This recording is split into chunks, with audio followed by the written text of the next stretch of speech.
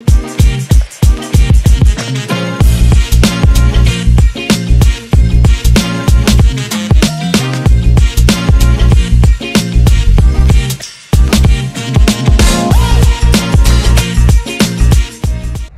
there, builders of the future. Welcome back to the AIS Glass Blueprint, the podcast where architecture meets innovation, one pane at a time.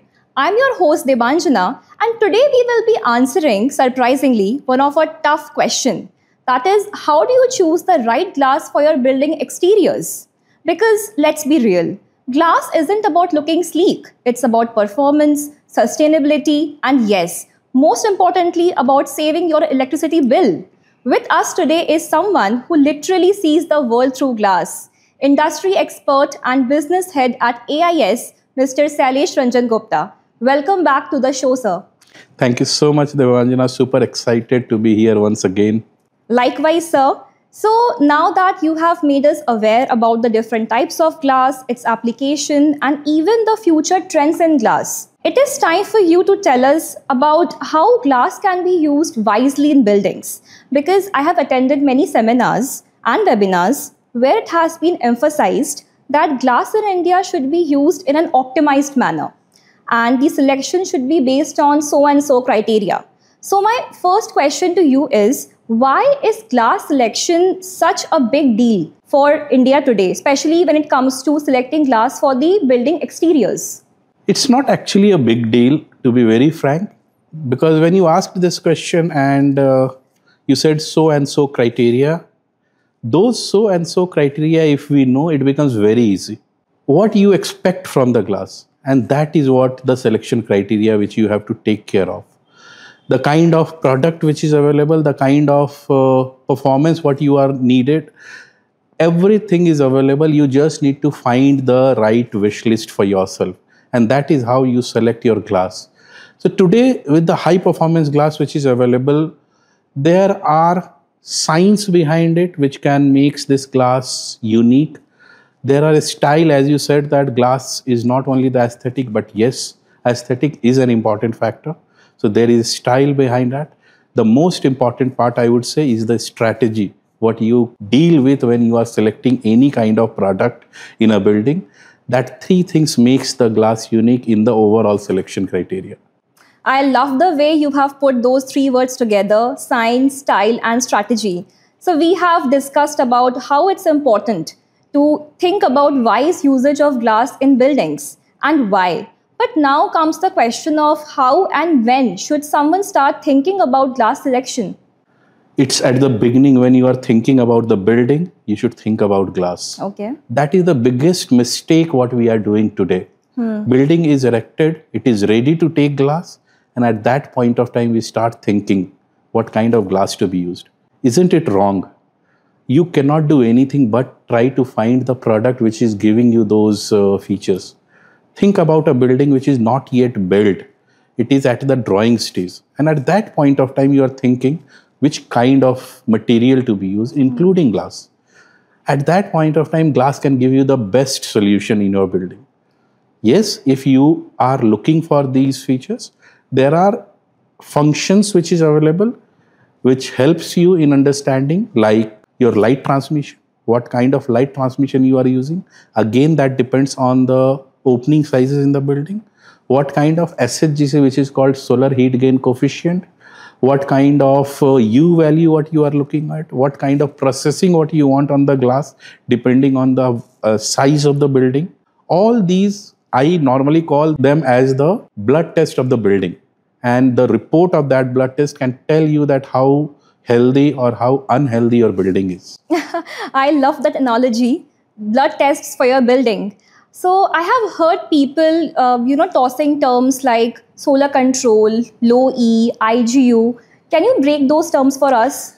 Yeah, thank you for asking this question, Devanjana. Yes, this is a very pertinent question, an important question, because all these terms which people are using, they know a little about it. And that is where the glass selection gets those challenges which we are facing today. I'll simplify it for you and our viewers. Like low E glass. A low E glass, you can consider that as a thermal jacket. It keeps you warmer inside during the winters. Think about a solar control glass. This is like your sunglasses, which you are wearing goggles when there is the sun outside to control that solar radiation. But as you said, the IGU as well, along with these things, there is no connection between that. IGU is a kind of processing which is known as insulated glass unit. IGU is a process by which you put two glass hermetically sealed inside the spacer. What it does, it insulates your building from the outside environment. So there are multiple terminology which is available in glass. These are the three which you just spoke about. There are light transmission, there are multiplication factor, there are effective apertures, WWR. There are multiple these kind of terminology, but not to get into the complexity of all this terminology. What you should do is you should filter out the requirement what you are looking for, and basis that requirement you can select the product. Right, rightly said. So all these terminology what I am talking about, you can consider them as the blood test of the building, which tells whether the building is healthy or a building is unhealthy. Amazing. So now let's add a twist to this. Okay. Say that I have got my first residential project where my client has asked me for a kind of glass which allows for maximum light. So in that case, how should I convince them about controlling the light is as necessary as controlling the heat? Oh, so you have thrown a challenge to me. Challenge accepted.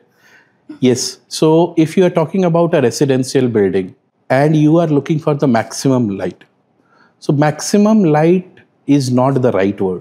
The right word is optimum light. Why? Because maximum light can create the glare. And if it will create a glare, you will have to put the blinds on and all the purpose of using the glass gets defeated. And that is why you have to optimize the light. In addition to that, if you are using the high performance glazing, which is able to reduce the heat ingress in the building, it will give the interior more cooler effect.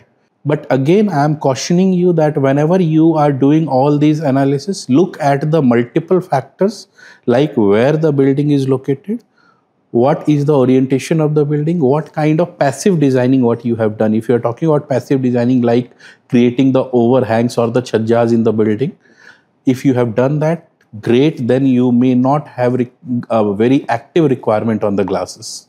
So you are saying that instead of limiting, I'm actually getting more options in high performance glazing. Absolutely. That's a nice way to look at it. But what about the structural stability? Like say in a skyscraper, I would imagine that the glass thickness would change to accommodate the wind pressure, right?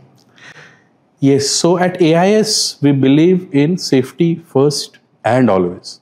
And this question touched upon the safety parameters. So yes, this is very important criteria to look upon whenever you are designing a building through glass.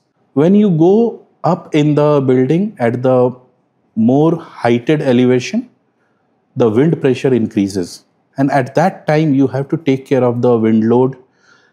And thanks to the technology which is available today, there are tools available which can help you in designing the glass for that building depending on the wind load. Let's talk about wind load. Normally is calculated in the kPa, kilopascals. So you are designing a building for 2.5 kPa at say 10th floor, but at 40th floor it can go up to 3.5 kPa. So your building design will not be same at the 10th floor as well as at the 40th floor. And that is what we need to take care of whenever we are designing for the wind pressure. And in that wind pressure, there is one more thing which is prevalent today, is that you have seen all the societies where all the buildings are surrounded by each other and it creates the wind tunnel effect, where the wind gets into the center of the building and it goes up. And that creates the gust and it can suck the glass out of the building. And that is where the overall structural designing becomes very important. And at AIS, we have our technical team which does all these analysis with the help of the tool.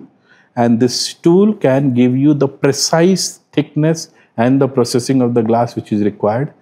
And my humble request to everyone, do not compromise on the safety feature. That's a lot to think about before choosing a glass just based on its aesthetics and color. I was so much enjoying our conversation, but I am already on my last question. So, my last question to you is, what is the one mistake that people always make while choosing the glass for exteriors?